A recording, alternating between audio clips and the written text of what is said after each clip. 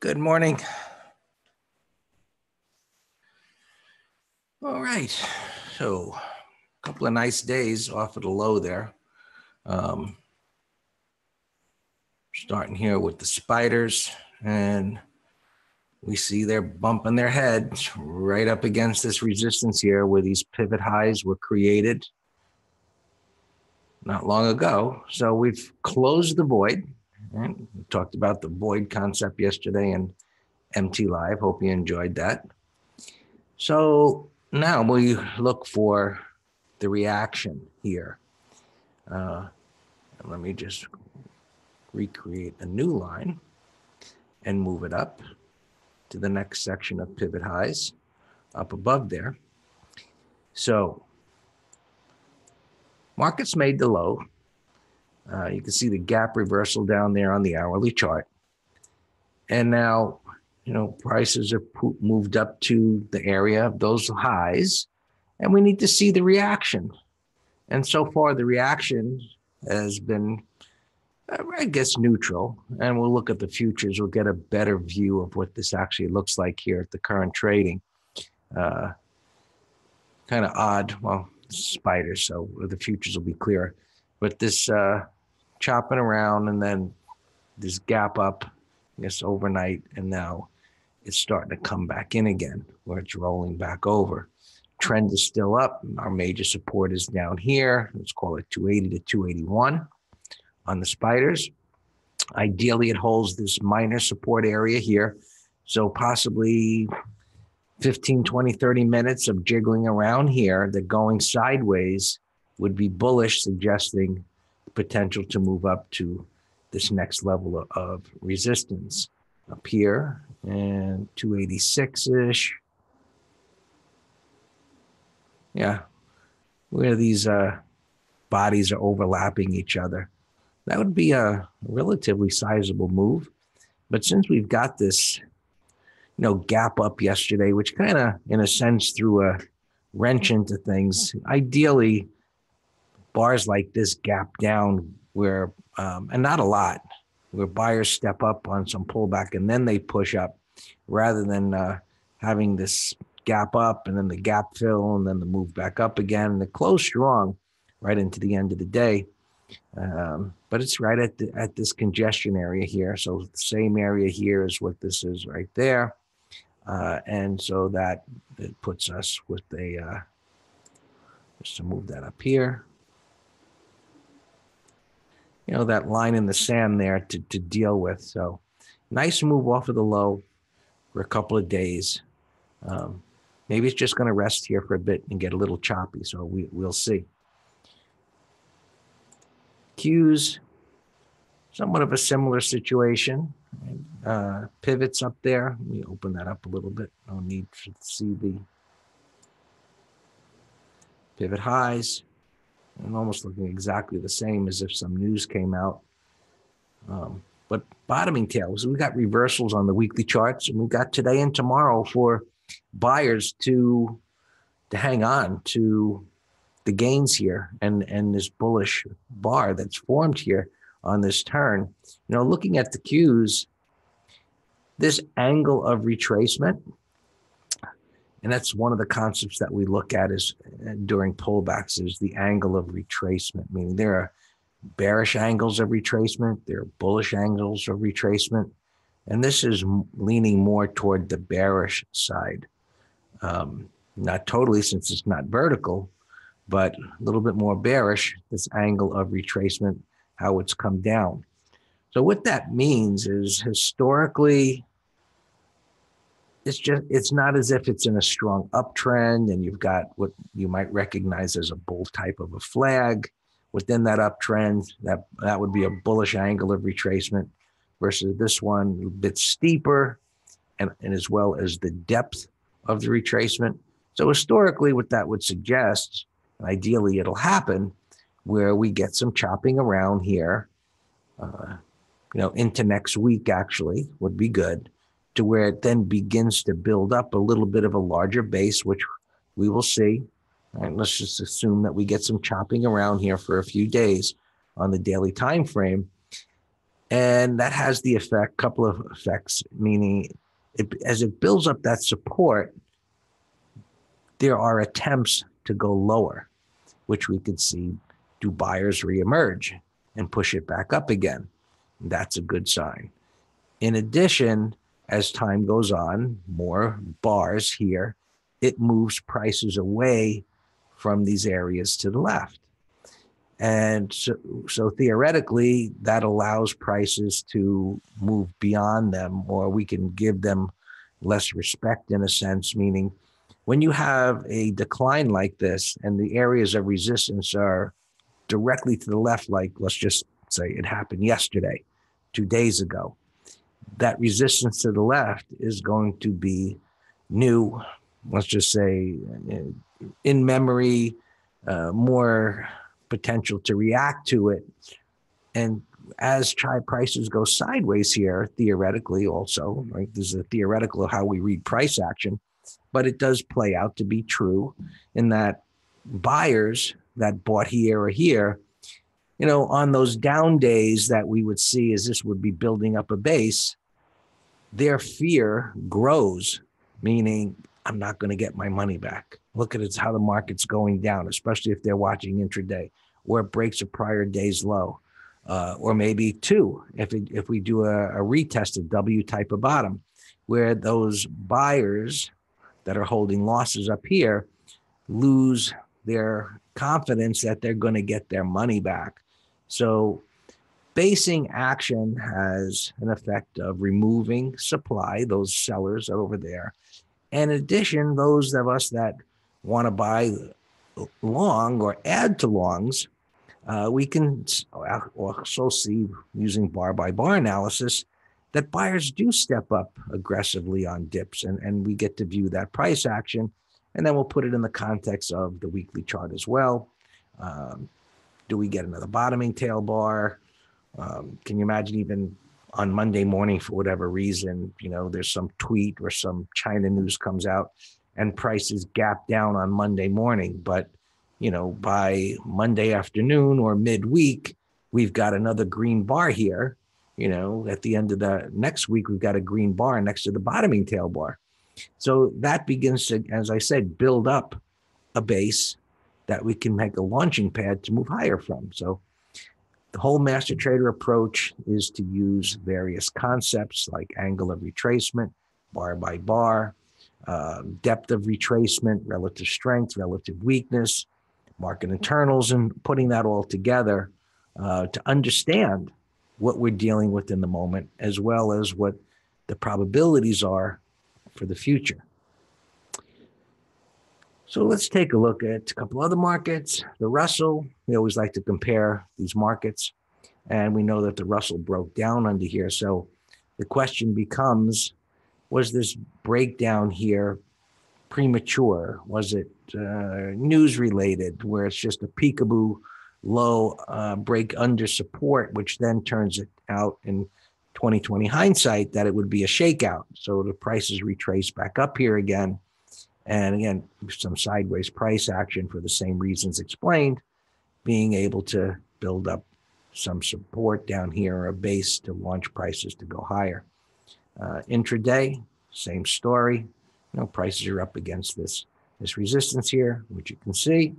And so some chopping around makes a whole lot of sense. Doesn't mean it has to do that, right? We look at the charts and we say, this is what we have right now. What might happen? Historically, what happens?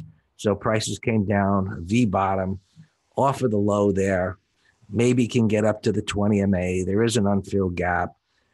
But what's highly unlikely, or historically the pattern that results, is coming down here like this and then just marching right back up into the highs here as if this didn't happen. That just typically doesn't happen. And it's more along the lines of kind of what this did after the post-Christmas low, making the V bottom and then just marching right up. And it didn't pivot, right? It didn't pivot at all, where it made a little pullback and move up, which would typically happen after a drop like that. Not a V bottom, you know, well, we did see some type of a little retest back there, but it really wasn't much of one. Right? This one didn't retest at all. It just went sideways. So a bit unusual what happened there at the beginning of this year. In any event, this is a new point in time. Transports, right? They joined the party. This is good. They're up against their respective resistance area as well. They're stalled here. Same reversal on the weekly, good sign, but violated the uptrend there. So maybe the transports can continue to bring up the rear. They've done that a lot over the last couple of years, playing catch up. But we can see everywhere prices are up against some resistance here, which could make things a little choppy or difficult here, as opposed to the last couple of days. In addition, we see that bonds are up here again decently. So this little pullback is being bought aggressively. So buyers are pretty aggressive here, even with a wide range bar to the downside like this. Now, this could certainly fail. I mean, the normal pullback in a trend like this would probably be down where these overlapping opens and closes are, around 152-ish, but we'll see. And that would actually be beneficial if this did pull back, because buyers being aggressive after a run like this and the prior high so close, that has the potential to turn into an M top, and prices are right up against this resistance area. So far, pretty bullish still, wide range bar. That signaled that a slowing momentum was coming, and we've got it. Maybe just getting some chopping around, but bullish trend in bonds, which leads to the whole conversation we've been having about inverted yield curves and so on. And let's take a peek at the futures there. So you see the S&Ps beginning to stall there. So we get a cleaner look. Let's get this back here. Right. Impressive weekly reversal. And I said, we'll see if it holds on into the end of tomorrow. The momentum here is slowing. It hit the resistance and came right back in again. We've got initial support right there on the ES, the 280.20 level. And then, the 2800, which was targeted on the way down to buy, that actually failed. Right. This was what was talked about as the buy area by those that were the most bullish. That failed and drove it down to that next pivot low level. Should be where buyers want to step up. So with that in mind, and so we got a number, we got where others were focused. Now we look at the charts and we see that there was accumulation there on the hourly chart. Now, if it gets down there, buyers theoretically are supposed to show up again. If they don't, it opens up the door to the void, because this momentum move, someone asked in MT Live yesterday about big bars and what was happening in smaller time frames. And they didn't ask it exactly like that, but it was a good question as it relates to looking inside of a bar and multiple time frames. So what we see here is this big bar, that momentum move, and then the building or creating of support here to take prices higher. So this 2800 level is pretty important to hold.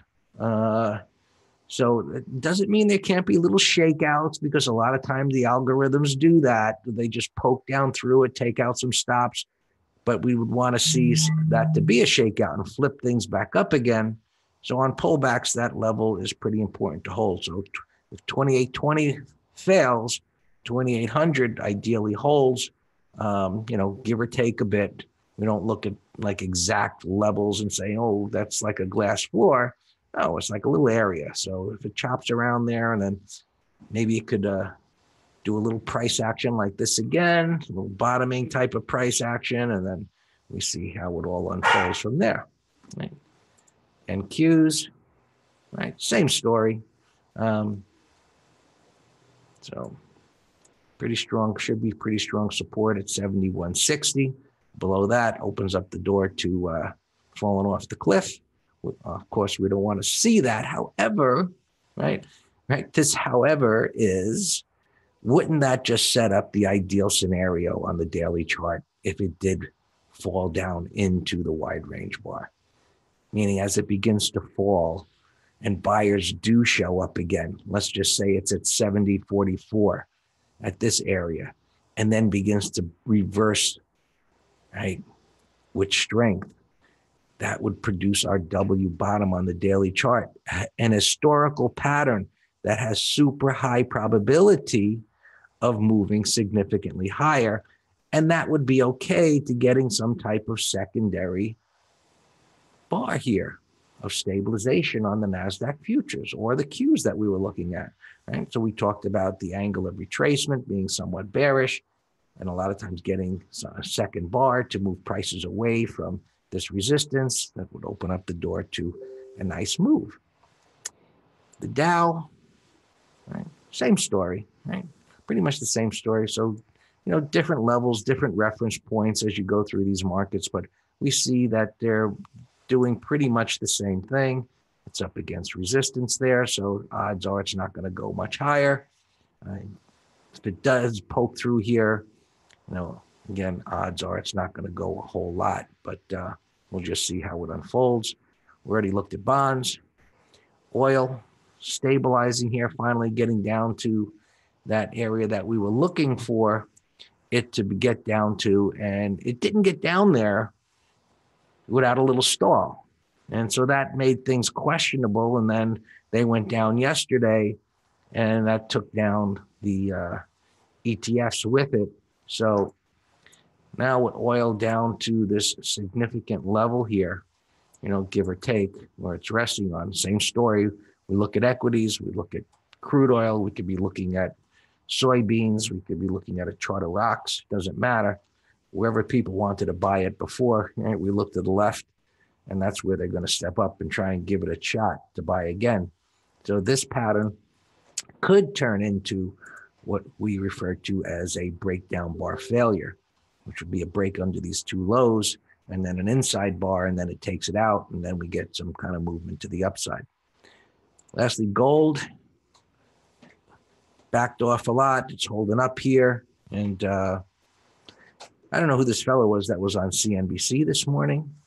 Doesn't really matter, but he was making the case for gold making new all-time highs. Maybe he's right. This is a pretty big move coming off of this low. And if we go to, say, a monthly chart, we've got this long period of consolidation here. So putting that very strong move in gold in perspective, strong move of the last couple of days, really not a big deal long term. However, getting through this area, I would tend to agree that there's the potential to having a very, very sizable move in gold.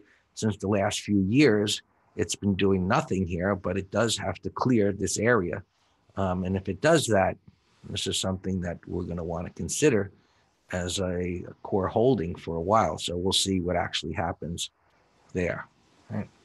With that being said, getting a little late, and let me turn it over to Dan. Sorry, Dan.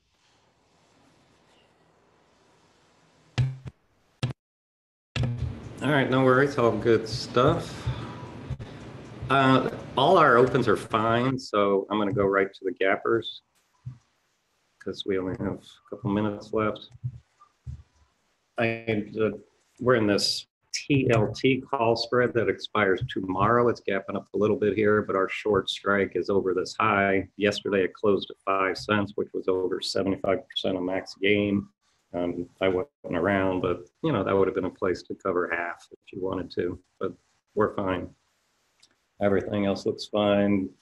Lift, I see, is gapping down a little bit. Greg gave that in pins yesterday, and I like them both for put spreads, also for the weeklies.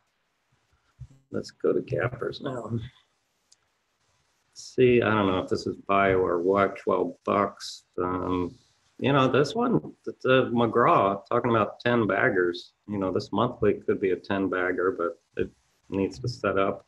CLDR 544, that's in pain. That looks like a death trend.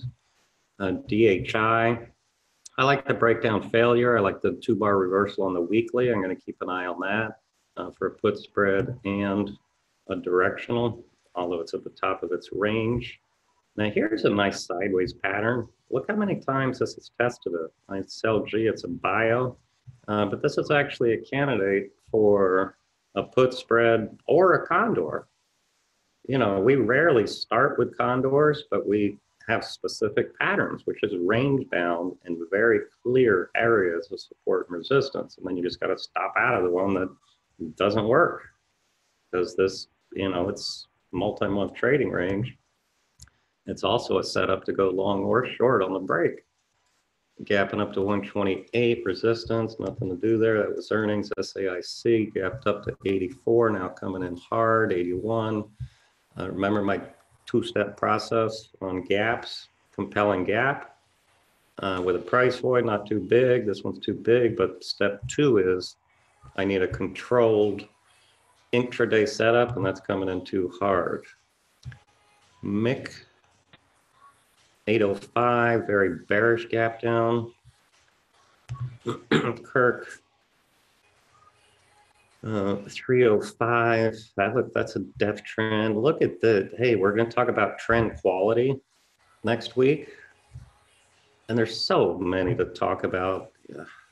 But look at this. Well, this was a mess, but once it cracked here, this is just steady, steady, steady dumping. That's dumpage right there. HOVE. Why am I looking at HOVE? I get no interest in that. It must have been earnings. SFIX did gap up 31 plus, which was an excessive gap. Look here on your weekly, way, way, way the heck up here. So gaps too excessive for me. MDB, I think, was earnings 145.50. So that's a bearish gap, 50% into the real body. Although this is a bullish setup in and of itself. That would have been a put spread candidate under yesterday's low, but it's a mess now. Remember, I'm looking for tier 1 setups. 126. It's gap into resistance.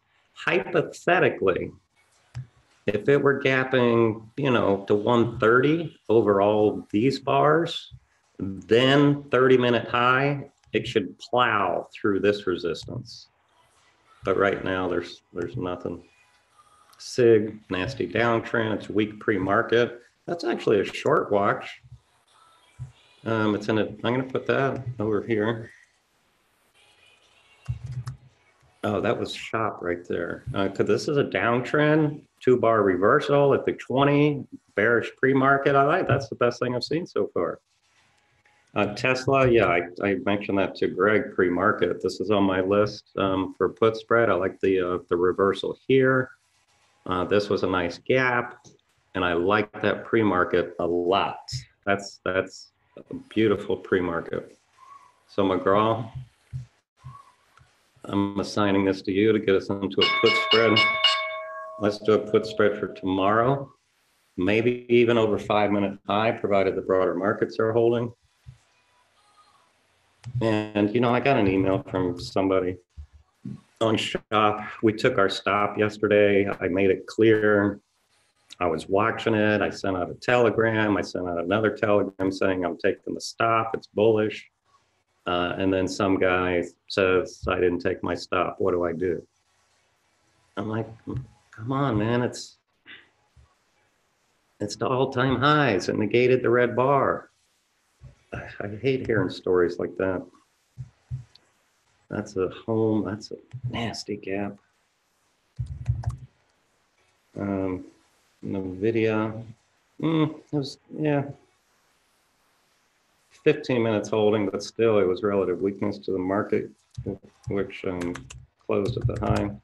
Tesla sold. Oh, I don't know what you're doing. Yeah, AMD's on my list.